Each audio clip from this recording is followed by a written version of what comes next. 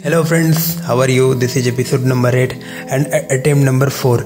I have been trying to record this session for many times, but I was failing again and again because I used to blather something not so much okay with the audience, I think.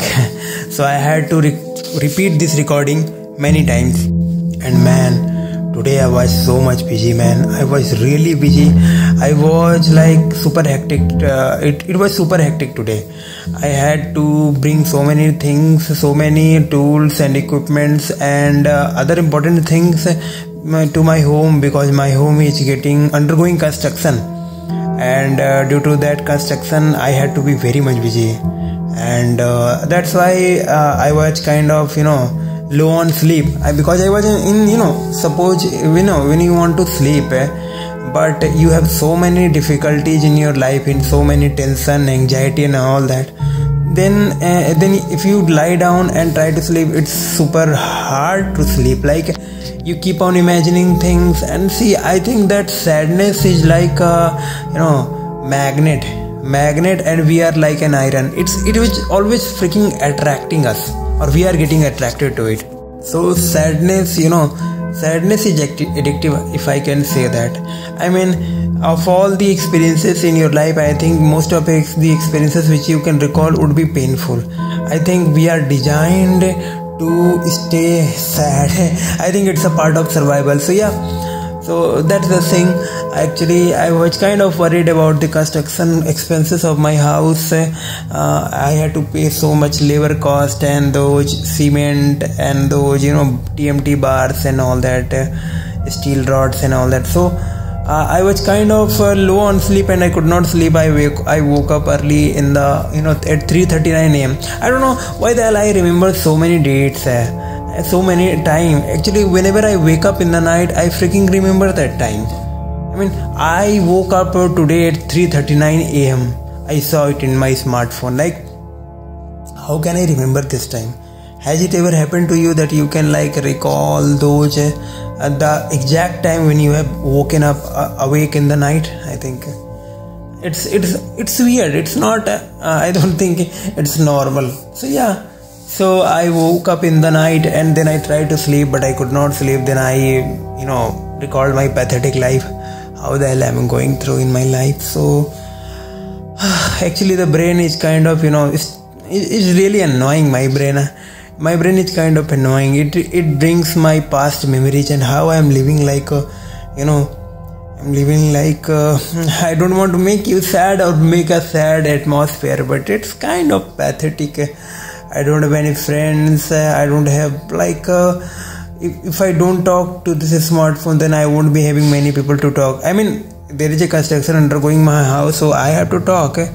At least I have to speak on. But usually there is not much requirement of chatting in my daily life. I don't usually talk this much. So yeah, it's kind of lonely, and actually I've been lonely for so long in my life that I don't know what to feel of it. Like I can't make any sense of it. I think that this is how we are supposed to live. I have forgotten what it means to be connected to somebody, and sometimes it feels awkward. I won't say that I'm unfortunate because it's my fault. I think it's 60% my fault, 40% others' fault. Majority of the fault is mine because I used to ignore people and friends and all that, and I think that it's my problem also. I'm not super rich guy so that society will change me, but I did not value friends too much, right? I want people to be exactly customized like me, and it's not going to happen. People are not going to live according to you. They have their own brain, they have their own way of life, their own soul and all that. Alright, so yeah, so in this because of this I left so many people in my life, and this is kind of lonely. I don't know, I'm not sad and I'm not happy.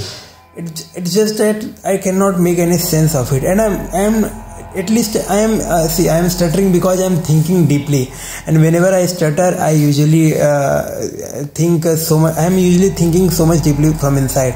So yeah, actually I don't know, man. See, I'm not happy that I am alone, and neither I am sad. But the thing is that I am scared. Why I am scared that I am alone? Because I don't know what to make any sense of it.